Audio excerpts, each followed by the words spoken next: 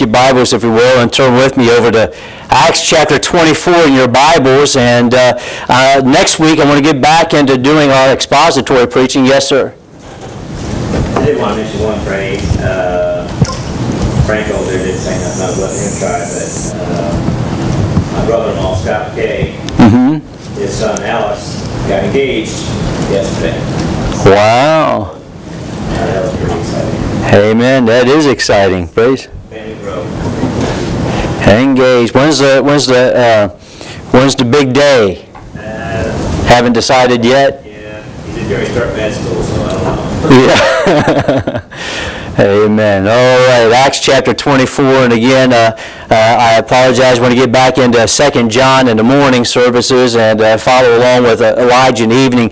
But just kind of departed for these last few weeks, and now we're getting back into, well, not back into it as of yet, but want to preach a message that I've entitled Why I'm an Independent Fundamental Baptist, and I believe it's something that some people don't realize why they are. And they just do it just because, or maybe it's just a church that they found they like, and they don't even understand what's the principles behind it. Why do I believe this? Why do I go there? And things such as that. And some of you commented about my books that I brought up. And before I get into the message here, Brother Willis, he inspired me this morning. He brought in a couple books. So I decided I want to bring up a couple books as well.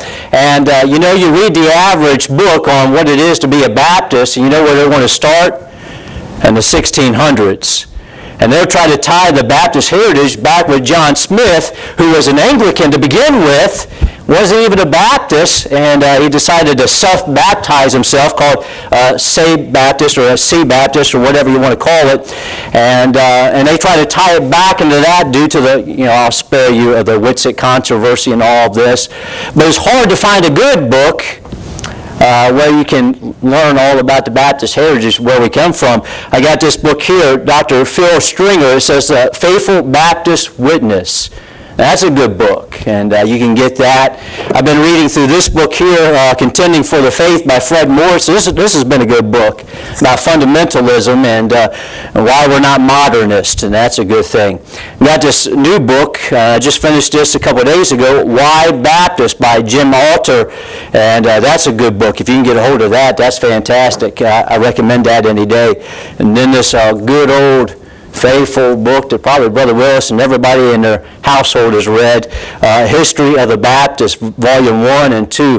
Dr. Spencer made me read this, by the way, in Baptist history class, and so I only read Volume 1, and I spare myself of reading Volume 2, but one day I will, just because I love history. But those will tell you why we come from, not the 1600s, but before that, based upon Baptist doctrine and so forth, and we'll get into that.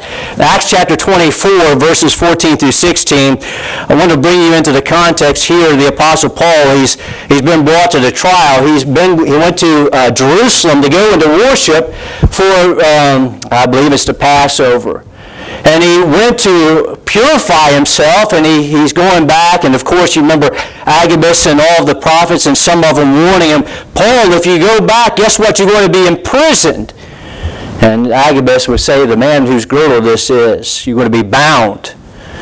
And Paul, you remember him, he says, spare me of all this crying and everything else.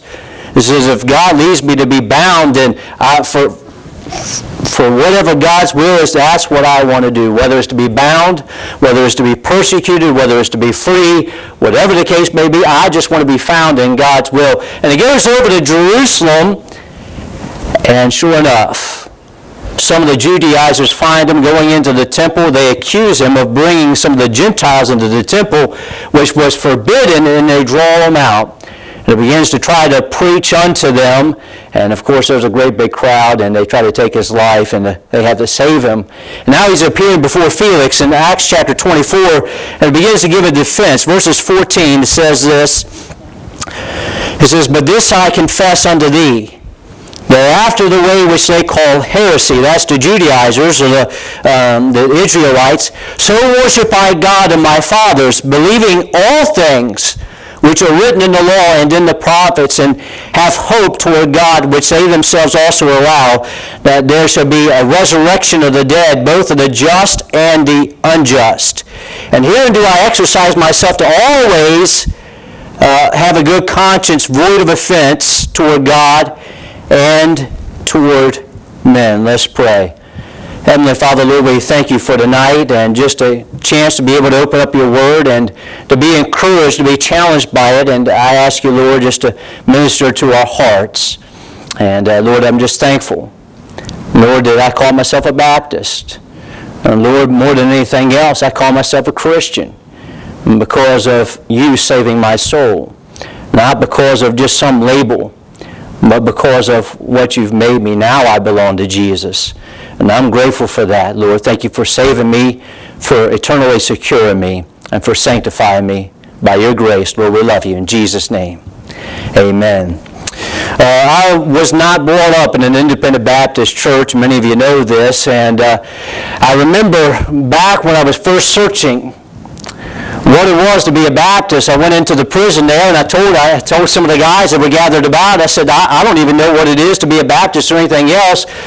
And I just want to know what the Bible says. And I remember picking up a Bible and I said, well, where do you start with this thing?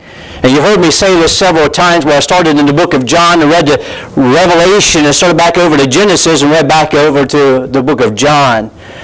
And this was my search as I'm looking for what the Bible says I ought to be. Not what man says I ought to be, but what God says I ought to be. What the Bible says about salvation, what the Bible says about sanctification, what the Bible says about church, and everything that there is to know. I searched the Word of God. And I began to look through and to understand what it is to be saved by the grace of God.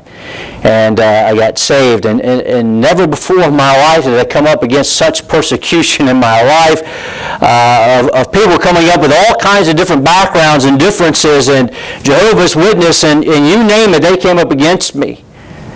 But I remember when I was looking to get out, and I was going to get out January 3rd, 2011, and I talked to an old man, Mr. James Edwards. And he was a faithful man. He would teach the Bible studies and Sunday schools and so forth as much as he could get in, and he was over 85 years old during this time. And I remember talking to him one day, and I said, well, you know, I'm getting ready to get out soon. Where should I go? And he says, I got one advice for you. Find an independent fundamental Baptist church. And I told him that I was going to Bean Station, and he told me he would be praying for me. And next thing you know, there in Bean Station, right in front of the campgrounds, was an independent fundamental Baptist church. And a small little church, and I was glad to be a part of it. I remember sitting down, when I was getting ready to preach, and I knew God was calling me to preach at a Southern Baptist church of all places, and you've heard stories about that as well. I remember talking to the Southern Baptist pastor who was there and going over with him, and he says, I just don't understand you independent Baptists. I said, well, what don't you understand? He said, you guys don't believe in eternal security. I said, well, yes, we do. And they began to go down this long laundry list of, you don't believe this, and you don't believe that. I said, well, yes, we do. We believe those things that you're talking about. And I was convinced that he didn't even know what an independent Baptist was, or what a Southern Baptist was, or anything such as that. And I believe that so many people are searching. So many people are wondering, what is it to be a Baptist? What is it to be independent? What is it to be fundamental? What is it to be separated? What is it to be any of these things? And so much of the time we get a bad rap because of being so strong and hard-headed and everything else. Well, we're to be gracious as well. And I praise the Lord for that. But nonetheless, I want to preach to you tonight about this, what it is to be an independent, fundamental, separated, soul-winning, Bible-believing Baptist. Now, that's a lot to tie up, and there's no way that I can preach this in one sermon, but I want to hit the basics, if you will, as we get into it for tonight. To be fair, there's only one Baptist by name in the Bible. Who's that? John the Baptist.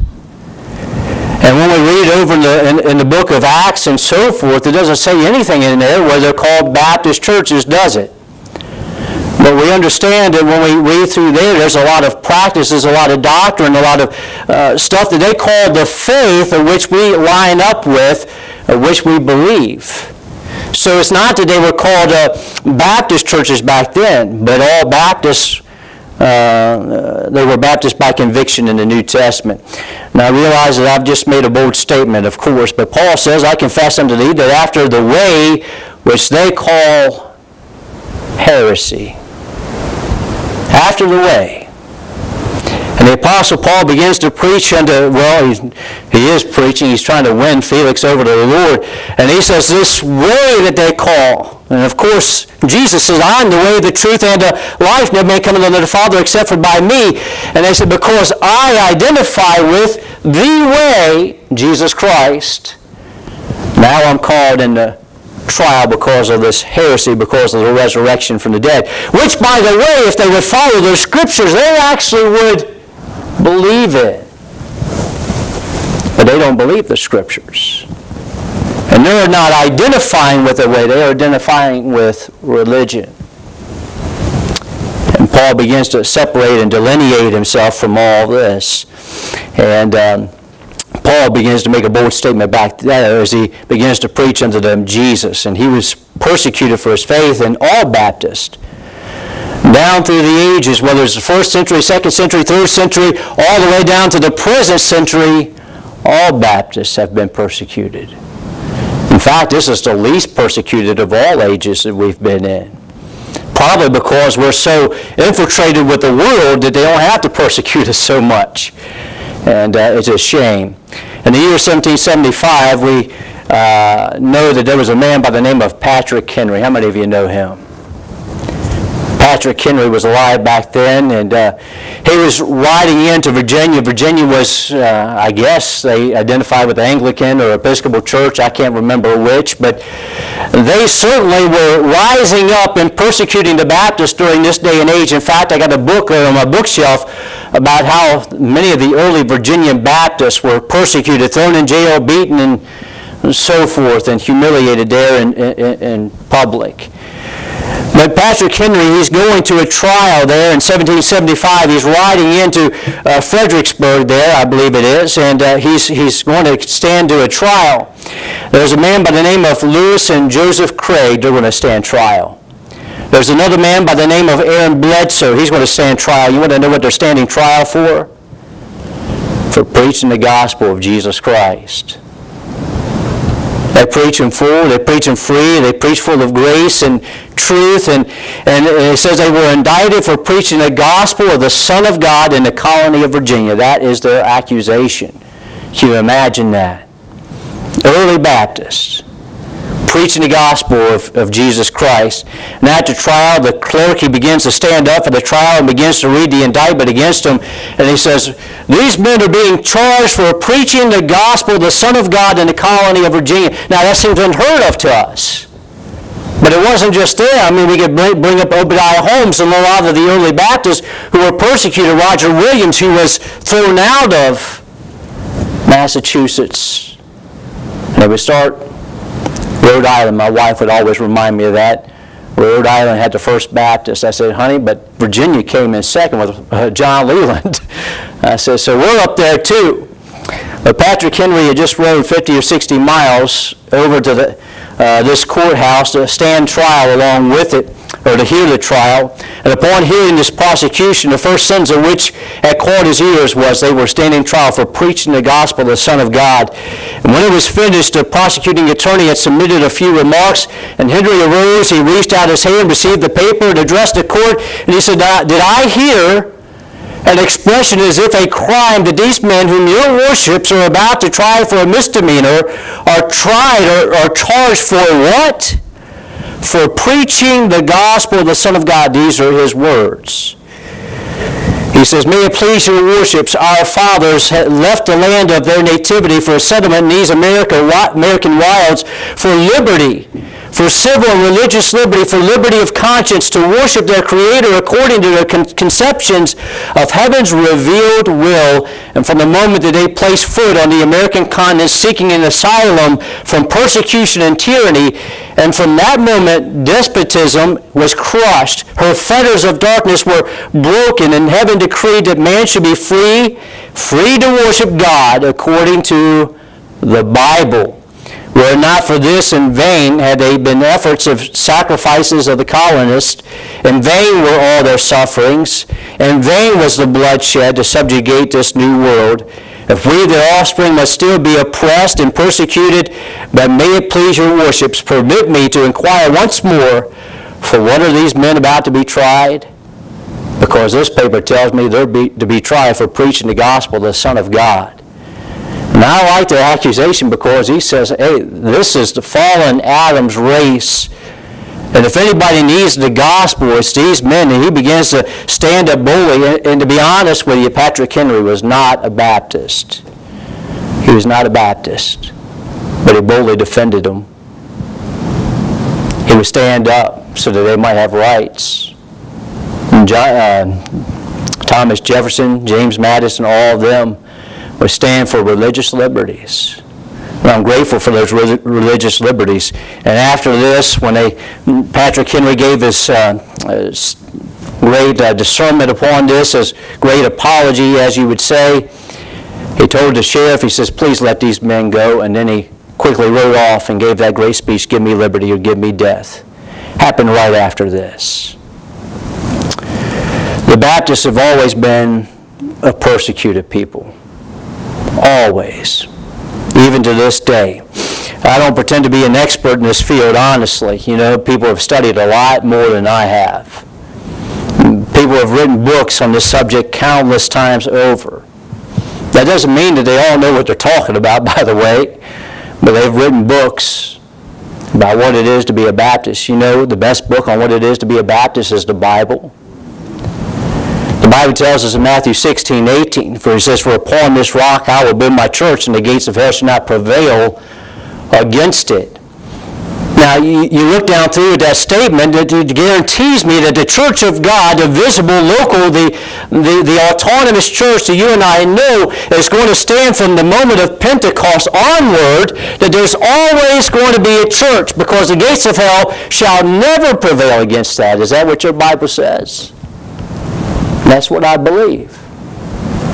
And these principles have continued onward ever since that time, because God has promised that He will guarantee His church until Jesus comes. That's why He gives us the two ordinances. When we look at the Lord's Supper for tonight, He says, do this in remembrance of me until I come. So everything that we do is because of what the Lord has commanded.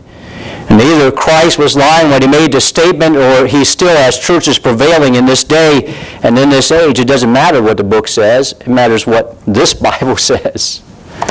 And that's what I based my beliefs off of, by the way. Before Augustine started the Universal Catholic Church, that's where it comes from. Before Luther started his church in 1520, the Lutheran Church. Before John Calvin started the Episcopal Church, or actually it was the Presbyterian Church that he started. Before Henry VIII started the Episcopal Church. Before John Brown started the Congregational Church. Before John Wesley started the Methodist Church. Before all of these, we would go back in the beginning of time, where John, the Apostle, would write letters to the 7 churches. Ephesus, Pergamos, Smyrna, all the 7 churches were real, physical, local churches during this day and age that he was writing to. It wasn't made-up churches. It wasn't a universal church. They were local churches. The Apostle Paul, when he would write to the churches of Galatia, those were real churches that he would start and minister and reach out unto. When we talk about the church of Thessalonica or other churches such as that, these were all local, visible churches. Augustine started the Catholic Church, and he started that heresy of the Universal Church, but it wasn't Baptist. It's interesting, in the 17th century, Holland, that William of Orange hired 2 scholars to study the churches in Holland. And of course, there were countless that were there during this time. And his ideas of separation of church and state and religious freedom had allowed many kinds of churches to operate openly in Holland. This is what I get from this book right here, Phil Stringer, The Faithful Baptist Witness. And you can find this also in the history books. It's written in there as well. But William of Orange there in Holland sent out these 2 scholars, and he says, I want you to find a church that closely identify, the closest that identify with a New Testament church. I want you to study without partiality, without bias, without even what I stand for, without what the ruling people of the day stand for, without what the religious people of the day stand for. I want you to remove all bias and do a completely independent study and come back to me and let me know who is the closest I'd identify with a New Testament church, the way that Jesus Christ describes it, the way that it was set up with the apostles back in that day. And the answer surprised William of Orange when he came back with the answer, and so was the Baptist churches that closely identified back in that day. And it just blew him away. But I'm a Baptist because of doctrine, because of practice. I'm independent in church policy. You come up with all these different names, okay? You go across one guy and he'll come up and tell you, he says, well, what I am is I'm a biblicist. And guess what? I am too. I believe the Bible. I believe the King James Version Bible for the English-speaking people. Some people will come up to you and they say, well, I'm a separatist. Well, I am too. Because the very word church, ecclesia, is a called out assembly, and I am that. Called out of the world, now I belong to Jesus. So I'm a separatist as well.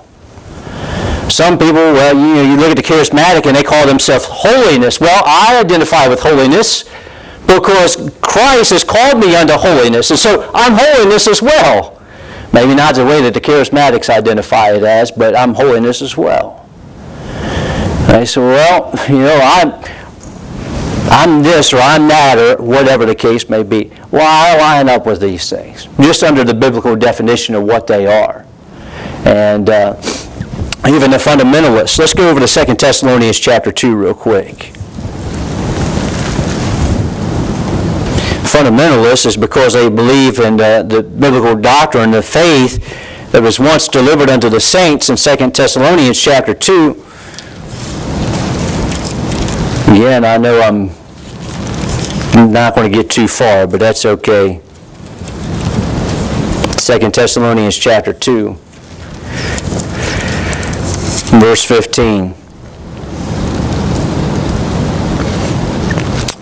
The Apostle Paul is writing there to the church of Thessalonica, and he says, therefore, brethren, stand fast and hold the traditions which you have been taught, whether by word or our epistle. And clearly the Apostle Paul lines up his epistle along with the Word of God as authority there. He says, hold fast to traditions which you have been taught. And then go over to 2 Thessalonians chapter 3, verse 6. Just down one chapter. He says, now we command you, brethren, in the name of our Lord Jesus Christ, that you withdraw yourselves from every brother that walketh disorderly, not after the tradition which he received of us. These would be the fundamentals of the faith, whether we're talking about creation, whether we're talking about the virgin birth, or whatever the case may be, the deity of Christ, all these, the fundamentals. I believe the Bible is to be our guide in faith, in matters of faith and practice, and that's what's in our Constitution, our church Constitution. You see, I'm not letting a hierarchy determine what I believe. I'm not letting a convention, I'm not letting a church, I'm not letting whatever. The Bible is my faith, rule, and practice. Jesus Christ is the head of the church. And so whatever the Bible says, that's to govern my behavior, is to govern my conduct, is to govern everything that I know about the church, whether it's about the 2 offices of pastor or deacon, or whether, no matter what it may be. Whatever the Bible says, it goes. You say even in the Old Testament, the whole Bible. I just believe it from cover to cover, whatever it says about creation or whatever the case may be. The Catholic Church, you know what they hold above the Bible? The traditions. whatever their traditions say, whatever the Pope says, and then thirdly, after all that is said and done, then they go to the Bible and say, well, after what the Pope says and what our traditions teach, then we'll go to the Bible, and then whatever that says, if we can get all three in agreement, then we'll, and of course they're never in agreement, by the way. Purgatory is not in the Bible. Then it becomes their rule, their doctrine. If you look at the charismatic church, and they would hold the experience over the Word of God. It's what I feel and what I think and what I read the other day about this man. He's running there on a treadmill, and he said, I was listening to this country music CD, and God spoke to me through that country music CD, and I know it was the Word of God because I came under conviction. Well, God didn't speak through that. He speaks through His Word, not through some experience.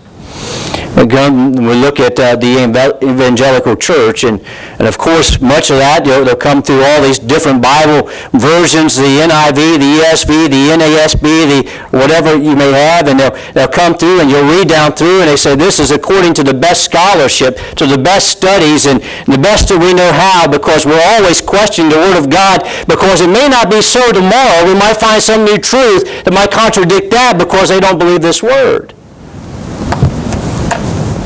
But I believe every word of it, because the Bible says it's forever settled in heaven.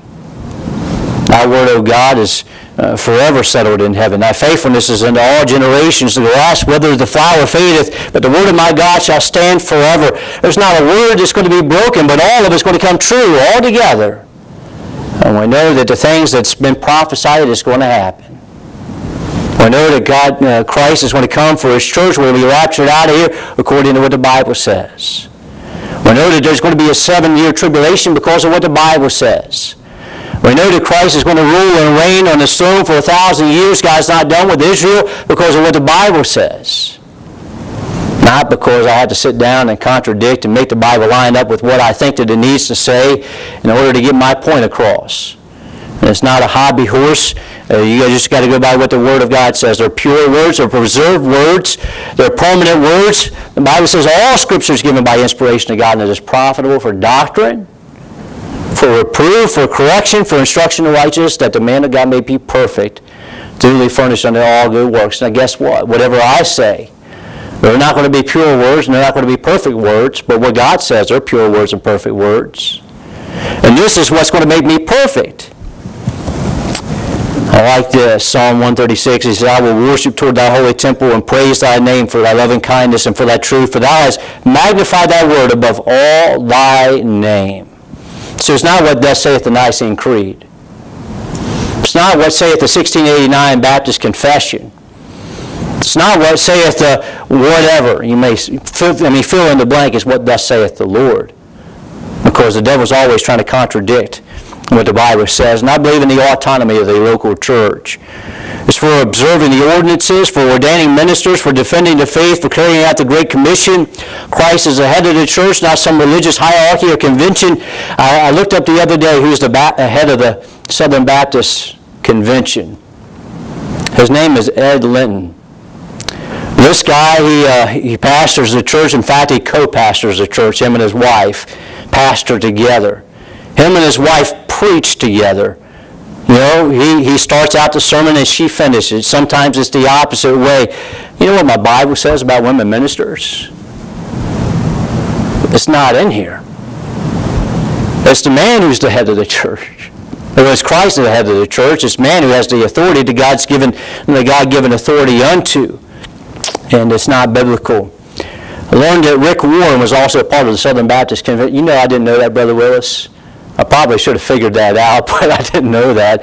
This guy is so far into heresy, it's ridiculous. He's the one that came up with the term Chrislam. Islam and Christianity put together. That's not biblical. He got in trouble here recently because he ordained 3 women ministers to preach the gospel. You know who just left the Southern Baptist Convention? Beth Moore and all those. I mean, they got out.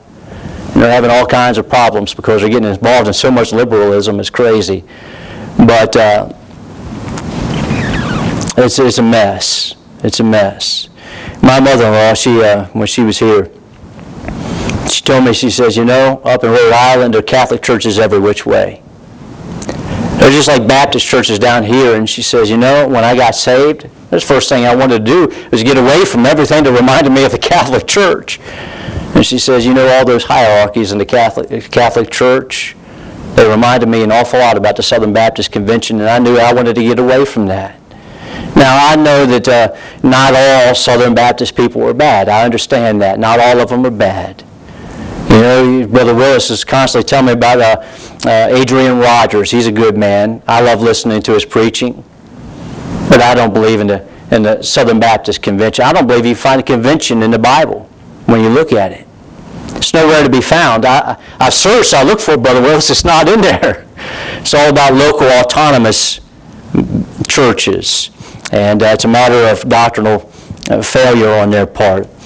I also believe in the priesthood of the believer.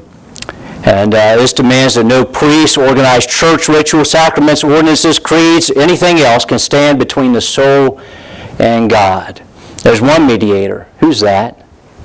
Jesus Christ. That means I don't have to go to a priest to confess my sins. That means I don't have to go through a church in order to be saved. That means I just go through Jesus Christ for everything that I need.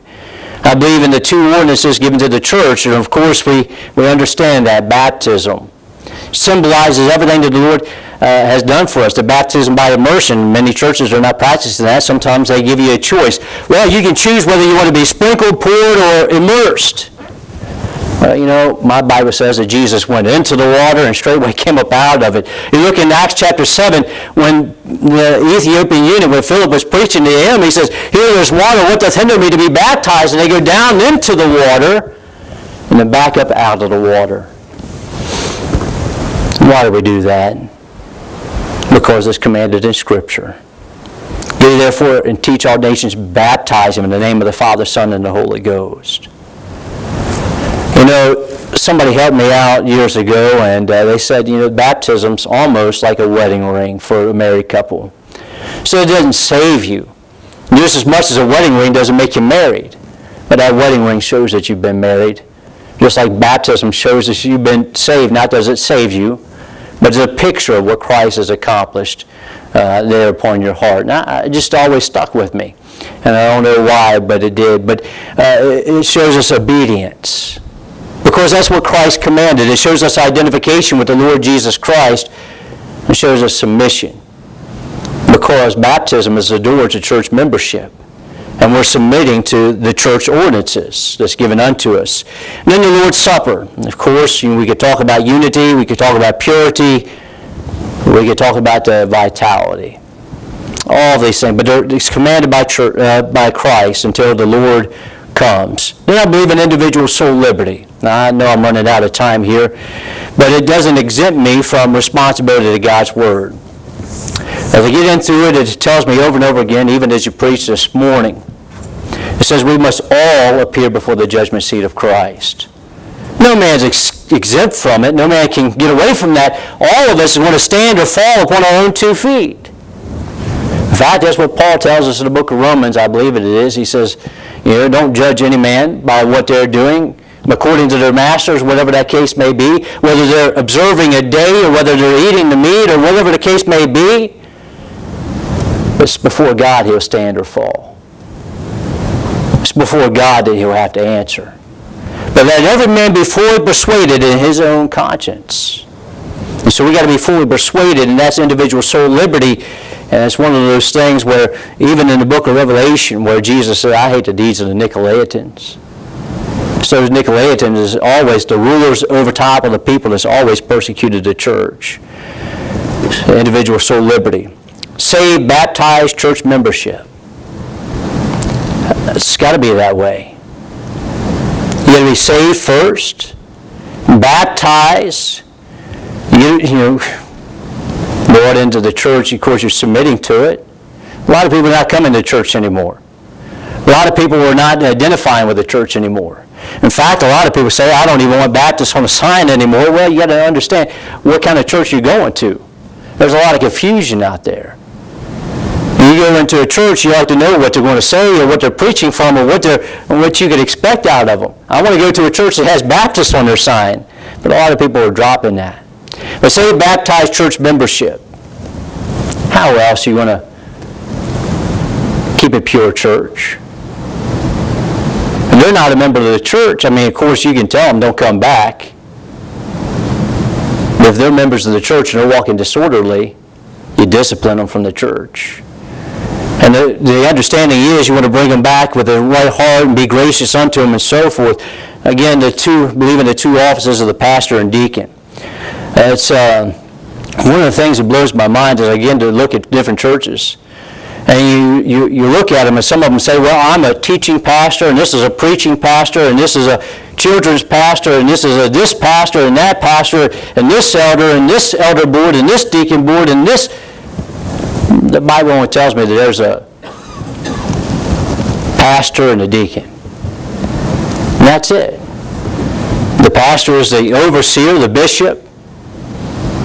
He is the episcopos. He is the elder, the ruler, the shepherd of the sheep, the whole 9 yards when it comes to that. And then the deacon to help in the administration of whatever the needs of the church may be is in Acts chapter 6. So there's only 2 offices in the church. I know you guys know these, but I also believe in separation of the church. Render unto Caesar's what's Caesar's. Separation of church and state, by the way. Caesar's what is Caesar's, what is God is God's. And then the separatists, the ecclesia and the soul winner. Down through the ages, this is what we're getting away from. And this is really my point. Down through the ages when we look at it.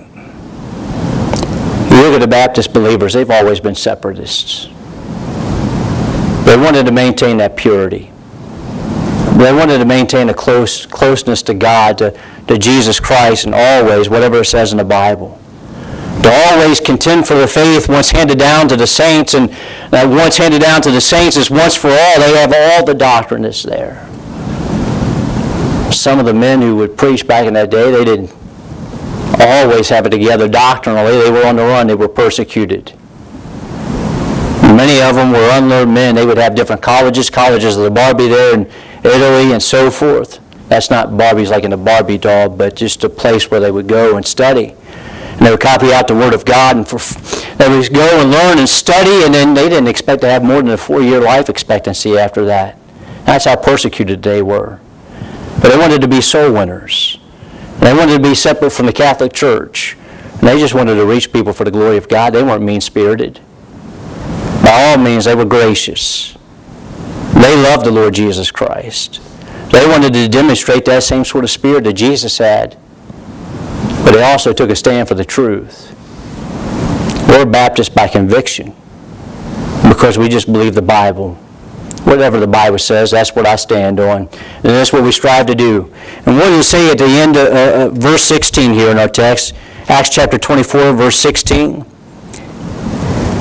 He says, and herein do I exercise myself to have always a conscience void of offense toward God and toward man. And he puts God first.